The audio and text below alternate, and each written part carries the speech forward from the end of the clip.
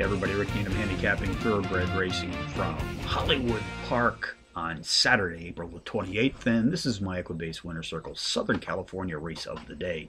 Whole bunch of stake races for Calbreds on the card this afternoon, folks, including race 6, 3:38 p.m. Pacific Post Time. This is the Melair Stakes 9-furlong route test on Hollywood's Cushion Track 3-year-old fillies, race for $300,000.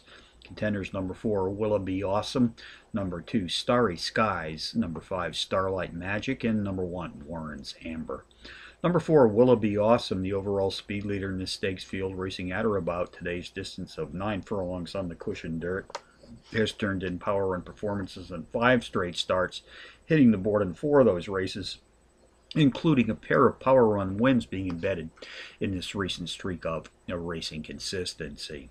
Jockey Martin Pedroza and trainer Walter Solis entered to the post this afternoon. They've hit the board with 53% of their entry saddles the team to date. Number 2, Starry Skies, is undefeated in 2-race career to date, winning both in power run fashion. Race 6 summary: number 4, Will It Be Awesome, tops the contenders list today, which also includes number 2, Starry Skies, number 5, Starlight Magic, and number 1, Warren's Amber. 4, 2, 5, 1, and the 6 from Hollywood. The $300,000 Melair Stakes.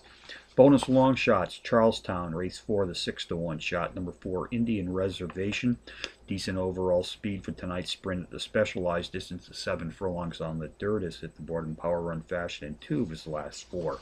Finger Lakes Race Course, race 7, number 4, Pressure Point, 4-to-1 on the morning line. Takes a class drop of 8 units.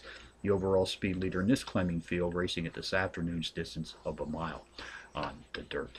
So from Hollywood Park on a Saturday afternoon, Rick Needham for the Equibase Winter Circle, reminding you as always to please bet with your head, not over it.